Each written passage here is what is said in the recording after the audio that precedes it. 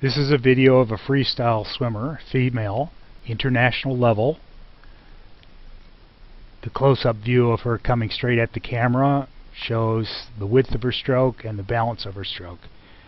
Now she's swimming 50 meters short course, so we can see left side view with a very high elbow, early vertical forearm for the catch position, strong 6-beat kick, tumble turn, dolphin kick coming out that would normally be a more vigorous dolphin kick for a competition turn, and coming in to complete her 50 meters short course.